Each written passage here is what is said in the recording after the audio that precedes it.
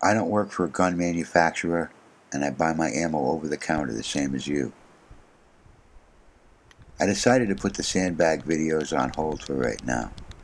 I don't know if you've heard about it, but there was a horrible accident up here in the Northeast a couple of weeks ago. An 8-year-old boy was allowed to fire a full-auto Uzi pistol. The gun got away from him.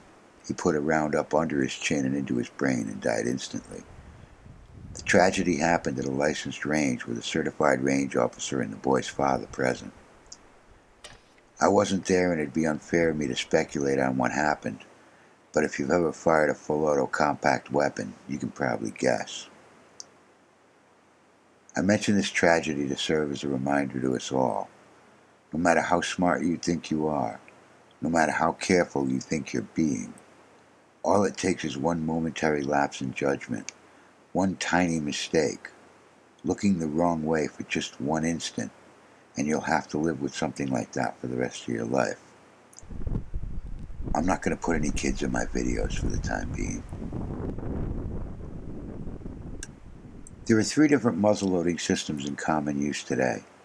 The first 2 items I'll show you here are kit guns, fully functioning .45 caliber pistols that are only about 25 years old. This first item is a flintlock. You put a pinch of powder into the pan, and when you pull the trigger, the hammer pops open the cover and the flint clamped into the hammer sends a shower of sparks down into the pan. There's a huge flash and some blowback out of the pan. You have to be a real purist to fire one of these. It's pretty unnerving having all this go on that close to your face. The next item is a cap lock. It's not radically different from what we use today. It uses a small brass cup that's pretty much the same thing as a primer in a conventional bullet. The hammer slams down onto the cap and the primer charge is directed into the main powder charge in the barrel. There's still a lot of blowback and that bit of a lag between when the trigger goes click and the gun goes boom. This is the Winchester Apex Magnum. It's a .50 caliber inline with a 28-inch rifled barrel. As far as I'm concerned, if it's not made in Hartford, Connecticut, it's not really a Winchester. But this turned out to be a pretty nice gun for the money. The plastic stock doesn't suck, and though the trigger pull might be a little light for some folks, I really like it. And that recoil pad really helps tame those Magnum loads. The inline is the most recent improvement in the ignition system for muzzle loaders. Nearly all the guns in this design use the same primer you find in conventional bullets. They're very reliable and a lot more resistant to weather than the earlier ignition systems.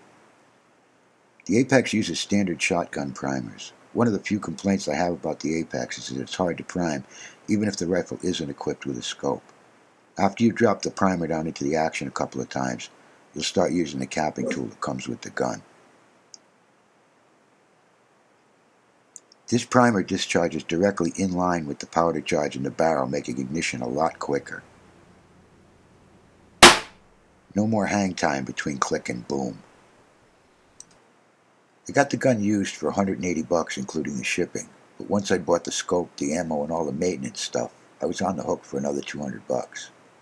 The gun comes with a set of fire sights, which are fine for most folks, but I happen to be colorblind and I have a hard time picking out the red dot against the brown and green background. The scope was really more than I needed, but I was curious about the accuracy of this gun. I do use a single sandbag when I'm tuning a scope, and this was my target. The hits at 1, 3, and 8 o'clock are me fine-tuning. Those 2 dead center lead me to believe you could definitely put rounds in a kill zone at 200 plus yards with this gun. My black powder guru warned me that I'd need to clean the barrel every 3rd round, and I can see why. This gun was clean, and this is what it looks like after I fired 3 100-grain loads through it. Fortunately, they cleaned pretty easy. Just unbolt the breech plug. You can use bore solvent, but I found 777 powder cleans up just fine with simple green. You are going to need a longer ramrod than the one that comes with the gun for cleaning it though. I know you guys didn't tune in to hear me yak, so let's get down to making some noise. The first thing you need to do is make sure the gun doesn't have a primer in it. Next, you're going to add a measured amount of powder. This is a 100-grain load. A grain is a unit of weight, not volume, but we'll get back to that. You'll set a bullet in the muzzle and seat it with a starter rod. There's no patch and no grease, so the bullet needs to be a fairly tight fit. Be sure that the tip of your ramrod and starter rod are the proper shape for the round you're loading. If the ramrod distorts the tip of the bullet, it'll seriously affect the accuracy of the shot. Hollow points in ballistic tip rounds use a cup-shaped tip. Most factory ramrods are tipped for round-nosed bullets. Make sure the bullet's down tight against the powder charge. This will also affect accuracy. There shouldn't be any gap between the bullet and the charge. Install the primer, close the breech, cock the hammer, and you're in battery. A 100 grain load has about the same kick as my 32 Winchester Special. 135 grains kicks like a 30-06. It's not too bad. If you like smoke with your big noise, you're going to love this. On a calm day, it takes a couple of seconds for the smoke to clear enough for you to see whether or not you hit the target. You can buy the powder loose or pressed into little 50 grain cakes you can drop down the barrel.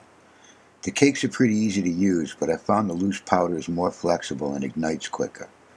The Apex is rated for up to 135 grains of powder, and that's all the power I'd ever need. But I know a lot of guys using up to 150 grains. I imagine when you load that heavy, you start to lose a lot of accuracy. A grain is a very small unit of weight.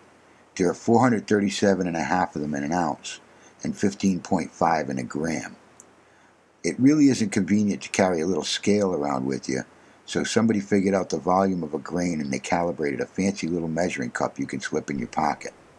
The skirted rounds work very well, but they're not easy to seat. These Hornadays work great and they're pretty easy to load.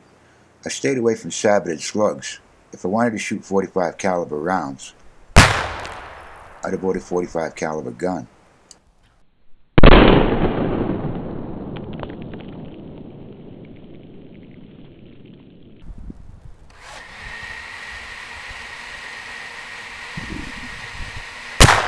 Well, that's all for this episode. I know it was long. I hope it wasn't boring. The next vid will have a lot more shooting and a lot less talk, I promise. Thanks for watching and be safe.